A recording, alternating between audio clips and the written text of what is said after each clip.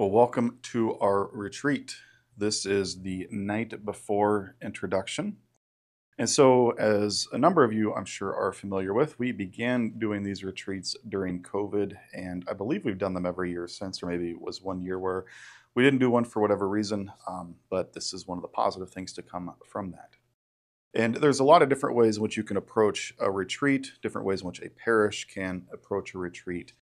But what I do like about this style, while of course does have some drawbacks by doing it via video, is that it makes it much more adaptable to you, to your family, to your circumstances in life, and just adjust the things that we have going on. So the first thing I want to encourage you to do is, to the best of your ability, try to make this time quiet, to make it as silent as we can if we still are going to work, which I'm sure many of us have to do. Maybe trying to keep the radio off in the car, try not to turn the TV on too much in the evening, minimize our screen time, just trying to set as much time aside for God as we can. But having said that, adapt it as you need to. And with kids, you might need to do certain things. You, of course, might have some games.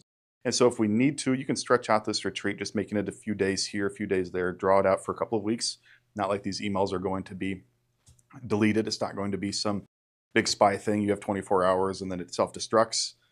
You've got this to sit with you. And so if you do need to draw it out, then do it whatever works best for, again, you and your family. If just watching one of these videos a day is best for you, do it over 2 weeks. Find what works. The most important thing is finding this time to sit with our Lord. So the first thing I want to do is affirm you in whatever you need to do to make this successful for you.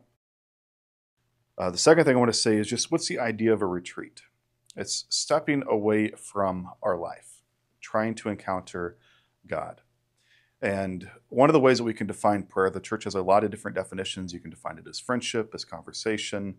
But one that really sticks out to me, and one that I kind of want to drive home as maybe a main theme of our thinking this week, is just lifting up our heart, our minds to God. Because this is what allows us to pray without ceasing, is we're able to lift ourselves up as we're doing things, as we're at work, as we're checking out the grocery store. We can have our mind elevated just by seeing, a mother talking with her child or calming her child, being that soothing person for her child, for his child.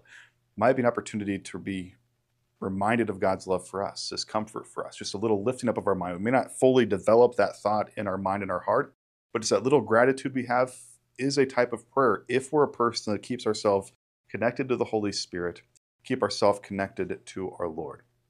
And so what I want to encourage you, as you're going through whatever you have to continue to do this week, unless you're one of the very few people that is able to take off this week and block it off as a complete time of retreat, is to find those little moments to elevate ourselves.